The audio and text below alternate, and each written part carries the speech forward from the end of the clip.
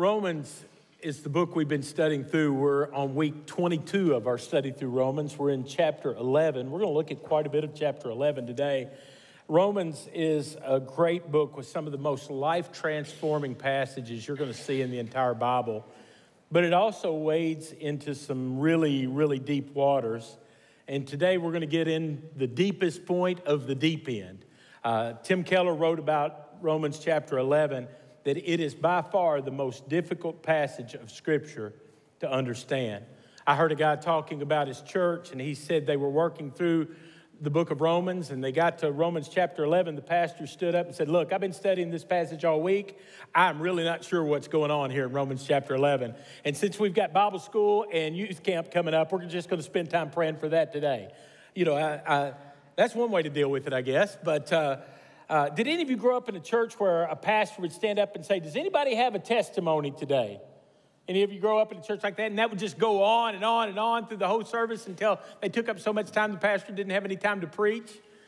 You know, I always thought that was just random. But as I got older, I realized that the pastor did that when he didn't know what to say. I grew up in a church where we would take favorite hymn night. You know, when I was 14, 15, the youth group would meet on Sunday night. We'd all go out to pizza afterwards, but we would have church, and we would have a time where the song leader would just say, "Does anybody have a favorite hymn?" And people would start calling out the numbers, the pianist play, and the congregation would sing. And, you know, we would do so much of that often that the preacher didn't preach. That would be the message. So if something goes wrong in this message today, wherever you are, Nuno, be ready. So we might just start to sing. A question comes, if these passages are so hard to understand, why does Paul include it and why did God inspire it? I think to understand that, you need to know what has happened thus far in Romans. Paul's laying out this argument that everybody has a universal problem. We all are stuck with this sin nature that flowers into sinful actions that causes us problems in this life, but also separates us from a holy God. And no matter what man tries to do, they can't fix that problem on their own. The only solution for our sin problem is Jesus sacrificing himself on the cross for us. Now, the Bible tells us that that sacrifice on our behalf is only applied to the believing heart. Paul makes the argument that it's through faith in Christ that a person will receive right standing with God. And the climax of Romans happens in chapter 8, where Paul reveals these great promises of God, that if you have trusted Christ as your Savior, there's no condemnation. You are right with God. There's no condemnation for those who believe in Christ Jesus. And even though this life will be tough, there is no comparison between this life and the glory that's going to be revealed for God's people.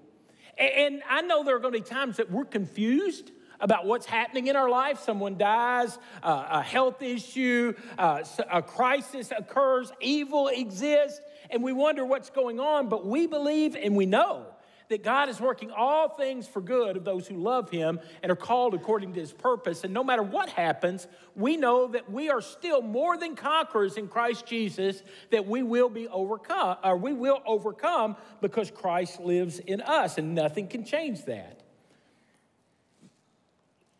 Paul, upon sharing these, immediately recognizes the question that his original audience is going to have. We don't have it, they did. And that is, but what about the Jews, Paul? You know, God made promises to the Jews.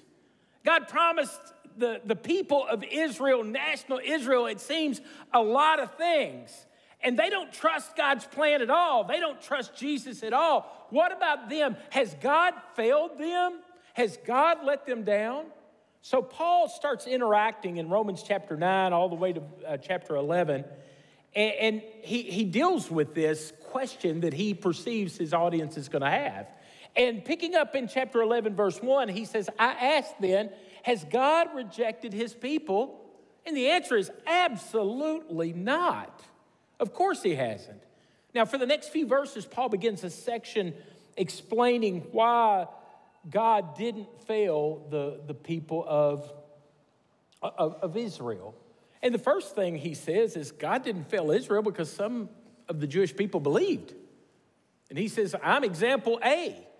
continuing on in verse 1, he says, I'm an Israelite. I'm a descendant of Abraham. I'm from the tribe of Benjamin. I believe. All of the apostles were Jews, and God not only saved them, he used them to change the world. He says in verse 2, he says, God hasn't rejected his people whom he foreknew.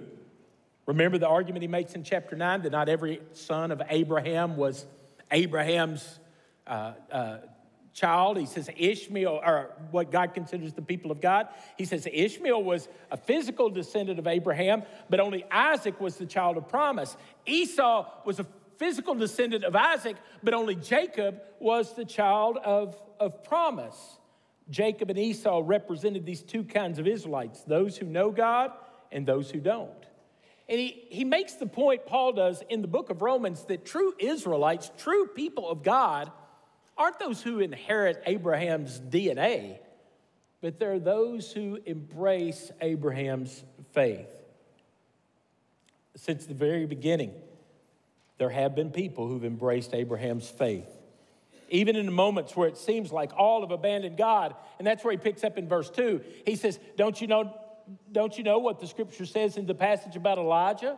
How he pleads with God against Israel. Ahab and Jezebel were so evil, and their prophets were so evil that Elijah prays that God would just slay the people of Israel, the ethnic Israel. Verse 3, he says, Lord, they killed your prophets. They've torn down your altars. And you remember after he defeats the prophets of Baal on Mount Carmel, he says, I'm the only one left. And they're trying to take my life. Verse 4. But what was God's answer to him?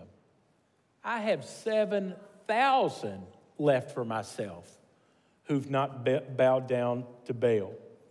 Verse 5, he says, in the same way, there is a remnant. There's always been a remnant. There's always been a people of God. You see, God has always preserved his chosen people throughout history. Even when it looks like everybody's turning away, there's still some. And notice, those who are preserved are those who are chosen by grace, those who've received the grace of God. God has not failed not only because there's some Jews who believe, God's not failed because his path was never about your DNA. His path was always about grace and faith. God didn't move the goalpost.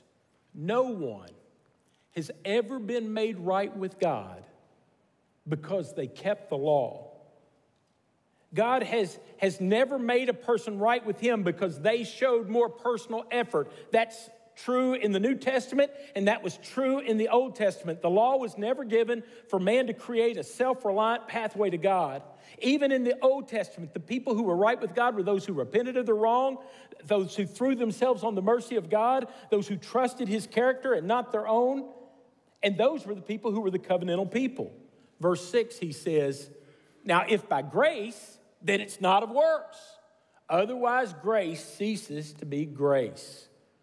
God has always worked by showing people his compassion, his loving kindness, his mercy, his goodness, his patience.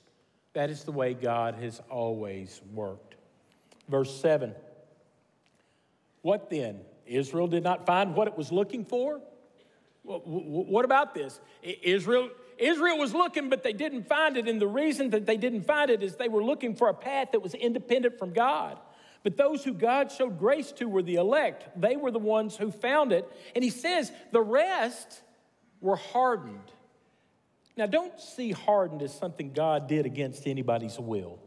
If you read the Bible, you see over and over, man chooses his sinful path, and if he is hardened, he's only going in the direction he wants to go.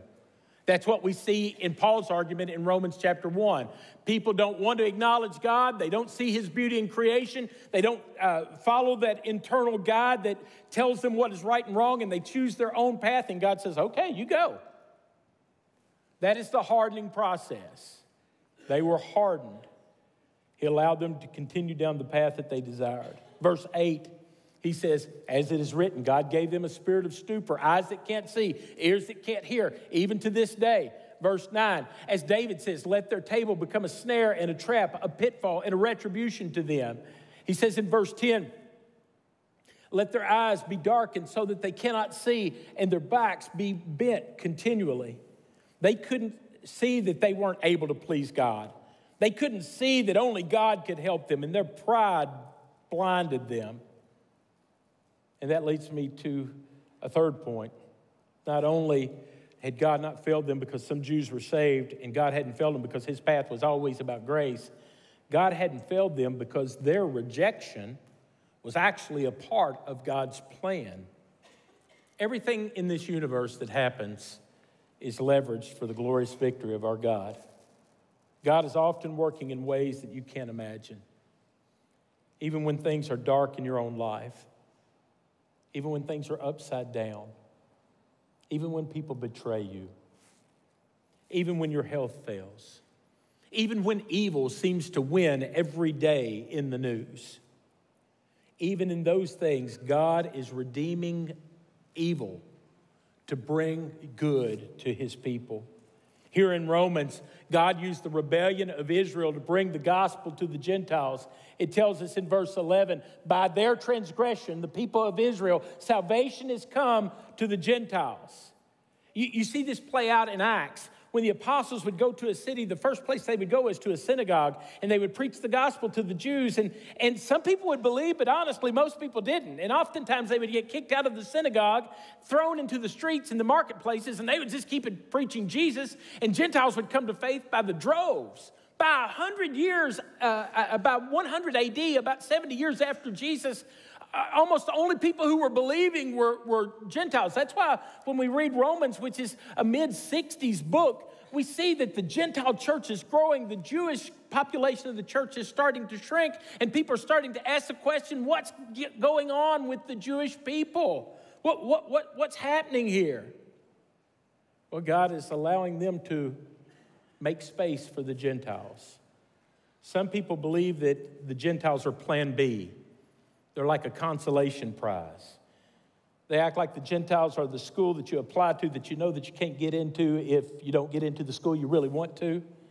You know, that's like when you talk to a University of Louisville student, they'll tell you, I really wanted to go to UK, but, I ended up. But did God really want Jews and couldn't get them, so he just got stuck with the Gentiles?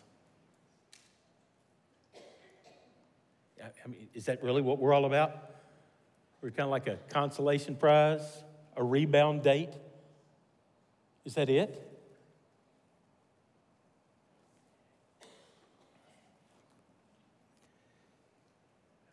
Of course not. God, in his sovereignty, in his plan, chose to save the world through Abraham and Abraham's seed.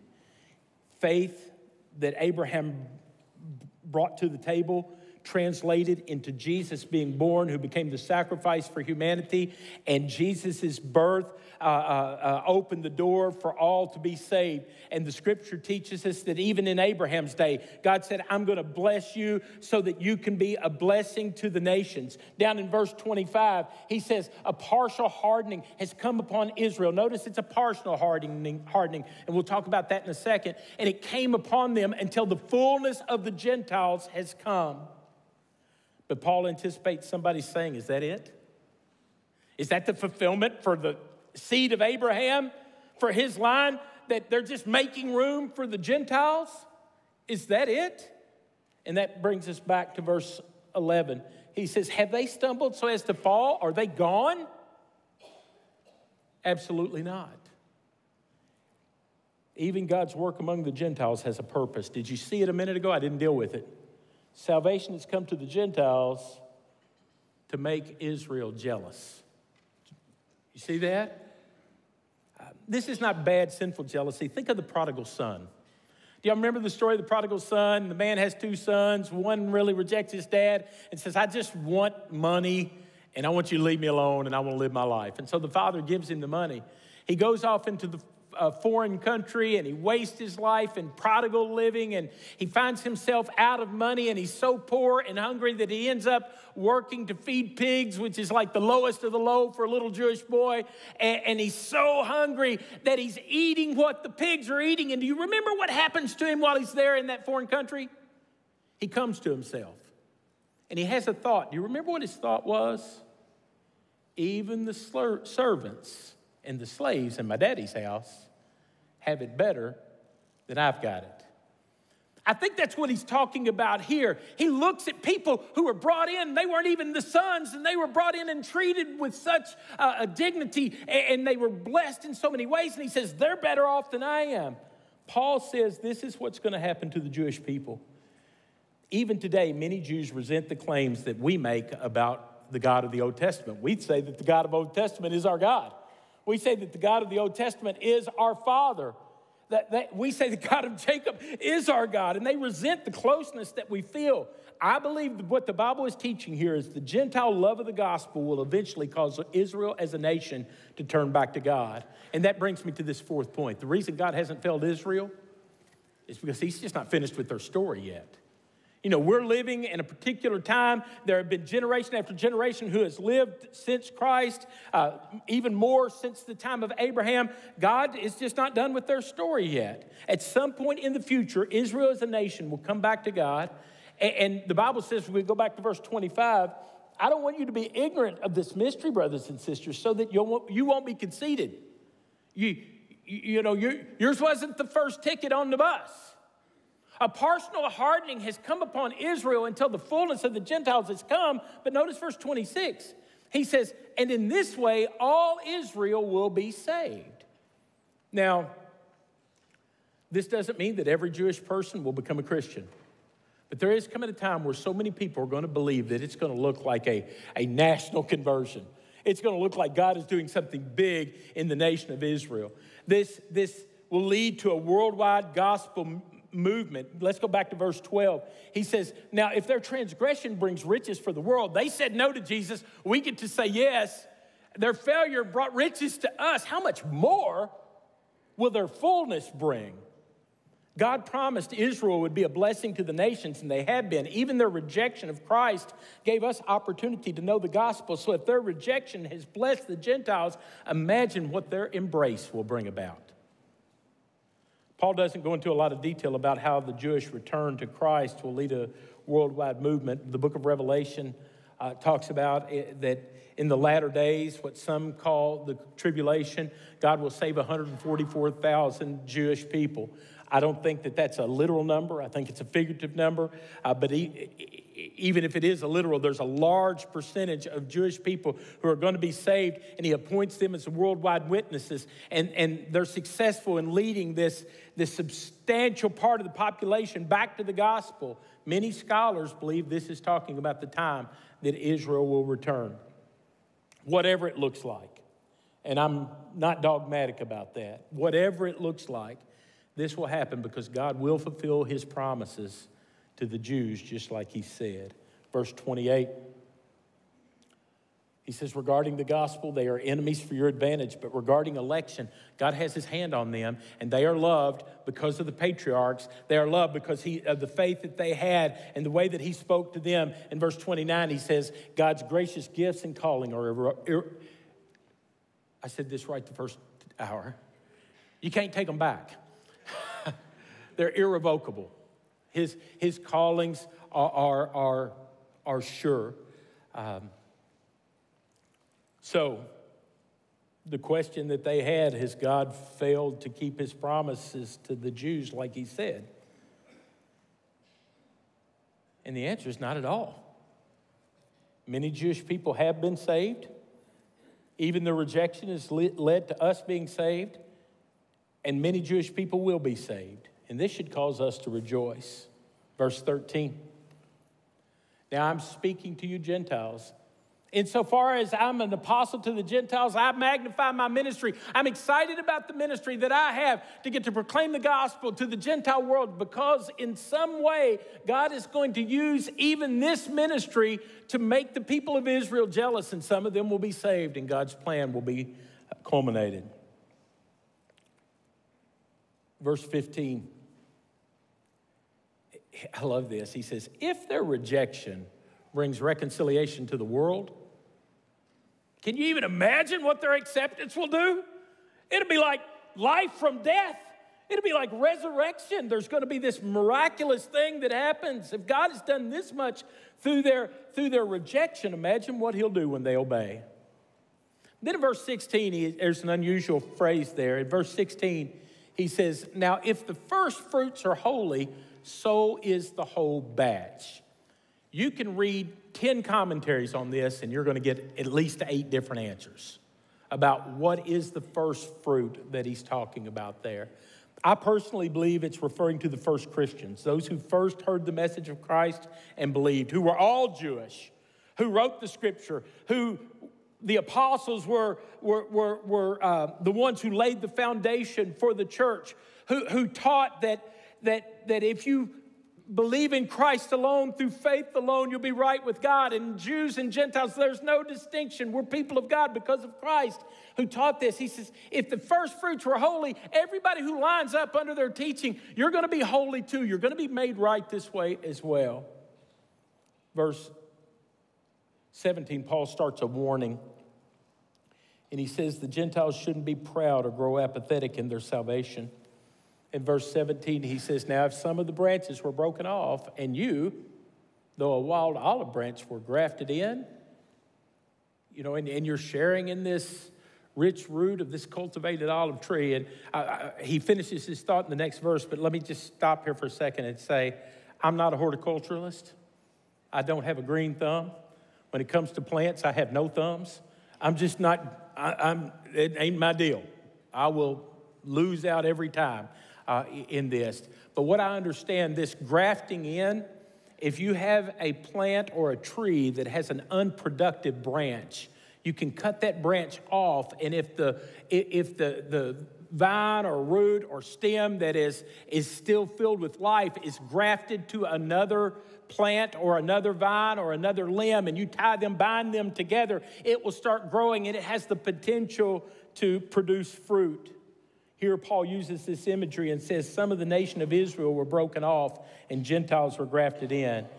And they are sharing in the blessing of this rich fruit. And he says, but we don't have room for pride. Don't boast that you're better than other branches. Don't say we're so much better than the Jewish people.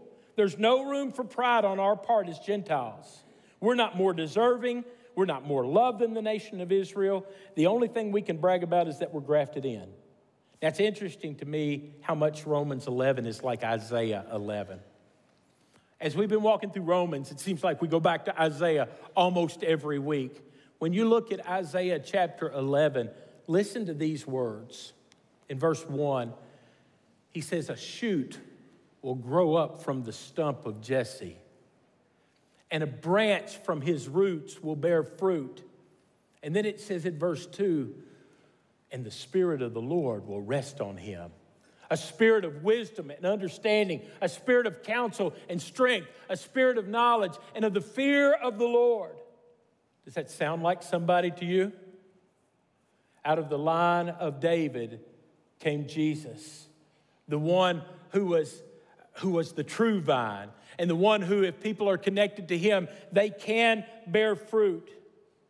These two complement each other. The root that sustains us is Jesus. We're in him, and this is why we're right with God. And that's why he says in verse 18 at the end of it, he says, you don't sustain the root, guys, but the root sustains you. I hope everybody understands what that means.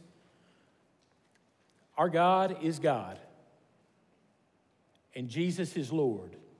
If no one in this room were to sing him praises, if no one in this country were to sing him praises, Jesus would still sit on his throne. If no one in this world gave him praises, the rocks would cry out, but it wouldn't matter. He would still be the Lord, because the root is what sustains the branches, not vice versa.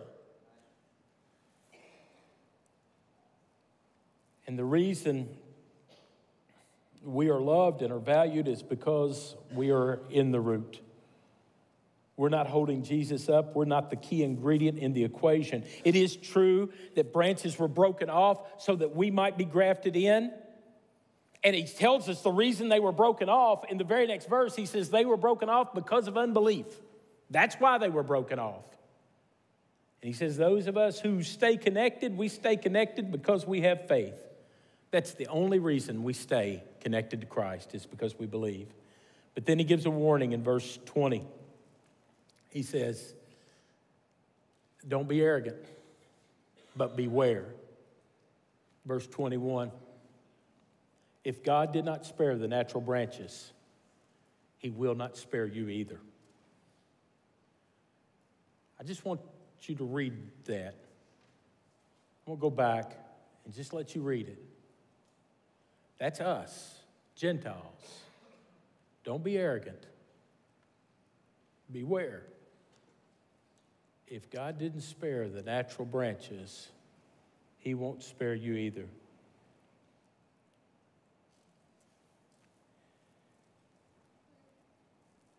If God was willing to cut off branches from the original tree because of unbelief, why would we ever think that we can get away with things that got them removed? They got removed because they took their position as God's chosen for granted. They had a name-only religion.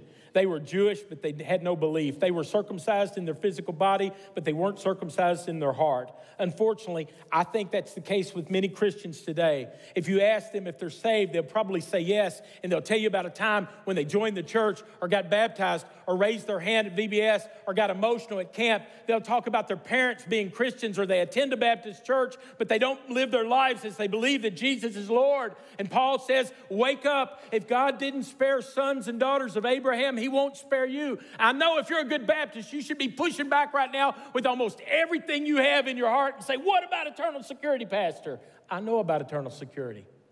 I know about it well. The Bible teaches clearly that once you're saved, you're always saved.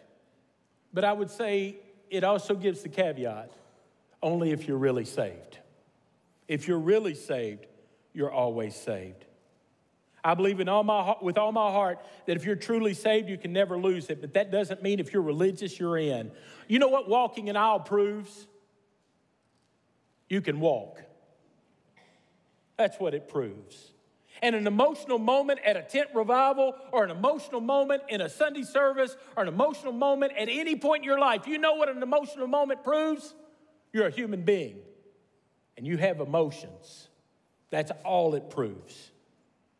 The way that you know that you're in is you continue to have faith. The author of Hebrews says the way that you know that you're saved is if you maintain your confession of faith and follow to the end. Hebrews chapter 3, verse 12, watch out, brothers and sisters, so that there won't be in any of you an evil, unbelieving heart that turns away from the living God. Verse 13, he continues this. He says, encourage each other while it's still called today, so that none of you is hardened by sin's deception, so that you don't keep going down that pride-filled path that says you're good enough and can do it on your own, where God just says, okay, you have it your way. But he says in verse 14, for we have become participants in Christ. We trust in Christ if we hold firmly to the end the reality that we had in the start. Now, I want to make sure I translate what I just said for you. I'm not saying, are you living good enough? Not at all. Works have never saved, and works never will save. What I'm saying is, do you believe that your only hope is in Christ? What I'm saying is, do you believe that your only possibility of salvation is what he has done? What I'm saying is, have you given up the hope that you can take care of yourself, and you've fallen at the feet of the Lord, and you're saying, I need you, Lord? Those who outgrow that must never had it. I walk in here so many Sundays knowing I don't deserve to be here. And in some ways, that I think is my best act of worship. Where I get to the place where I come in and say, God, I don't deserve the role. I don't deserve the seat. I don't deserve the name. I don't deserve the hope, but I have it because of Jesus. That's holding on to Jesus instead of holding on to yourself. That's what we're to hold on to. The evidence of faith is not the intensity of the motion at the beginning, but the endurance of the faith over time. J.D. Greer said it's like a marriage. You don't judge the sincerity of a marriage by how lavish the ceremony is on the night of your wedding. You judge the sincerity of a marriage by the faithful commitment over a lifetime. A lot of Christians are all ceremony and no commitment. And just like it would be in a marriage, that's a sham. Imagine on my wedding night.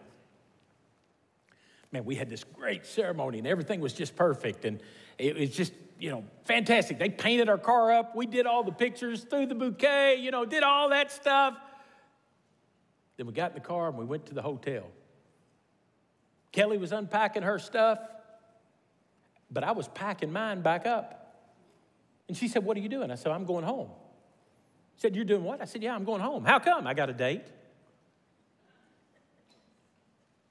Can you imagine? And yet that's what a lot of you have done. We confess Jesus is Lord and we walk out of this building and we say, "I got a date. I'm going to live my life the way I want. I'm going to call the shots. I'm following my path." Falling at the feet of Jesus is saying, He is Lord, not me. You may be confused saying, "Are you saying that a person can start out saved and lose it?" Absolutely not. I'm not saying that at all. The Bible clearly teaches that once you're saved, you're truly saved. There's no condemnation in Christ Jesus. Nothing can separate you from the love of God. Whom He called, He justified. For many people, this sounds like two contradictory truths. Once God saves you, you'll always be saved. And if you endure to the end, then you'll be saved. That's not contradictory, it's complementary. One of the essential marks that Christ has changed your heart is endurance. A faith that endures. That doesn't mean it's perfect. Oh my goodness. I've fallen, I've doubted, I've struggled. But yet the seed of the gospel still springs to life. And I trust Christ. If your faith endures to the end, that's evidence that you had salvation that you can never lose. If it doesn't, that's evidence that you may have never had it. My fear is some here may be surprised because they'll experience what Paul seems to be saying in Romans 11. Maybe it's because you think that because of your heritage instead of your faith, or because you said a prayer that apparently meant nothing in your life, that you're connected. Jesus said the ones connected to the vine are the ones that are connected. That's what Jesus taught. If God removes those branches from Israel that weren't connected and didn't submit to the lordship of Christ,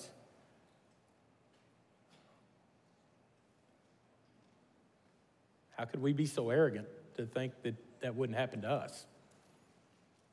Verse 22, therefore consider both God's kindness and His severity. Right? We thank you, Lord, for your salvation. And I recognize that you're so holy that you will hold people accountable. He's severe toward those who've fallen, but kind toward those who hold on to faith if we remain in His kindness. Otherwise, we too will be cut off. God says through this chapter, and even in the next few verses that we're going to look at next week, God will graft back in all of national Israel who believe. But at this time, He's opening the door to us, and we should respond to His kindness and not just play church games. My takeaways today. Number one, if you're here today and you've not put your trust in Christ, I beg you, put your trust in Christ. I believe everybody who puts their trust in Christ should be baptized, but I'm not talking about baptism. I'm talking about putting your trust in Christ. I believe that everybody who's a baptized believer should be a member of a church, but I'm not talking about membership. I'm talking about putting your trust in Christ. I believe that everybody who's a baptized member of a church should be serving and active and living a holy life, but I'm not even talking about that. I'm talking about moving your trust from yourself and putting your trust in Christ. Number two, don't give up on lost people in your life. In chapters 9 through 11, Paul prays for the people of Israel and talks about the people of Israel repeatedly, even though he knows many of them are rejecting Christ. But he still has hope that God's going to save them. I don't know who the people of Israel are in your life, whether it's a wayward child or a best friend or a classmate or a teammate or a coworker or a neighbor or a spouse. Don't give up. Their story's not completed yet. Keep praying for them. And number three, realize that God is at work even when you don't see it. God is at work even when you don't see it. He's working in the Israelites' rejection, even now. They don't see it, but he is. He's going to continue to work. And then number 4, ask God to help you be faithful. You see, I come in here every week, and I feel like sometimes I feel low, and then sometimes I feel like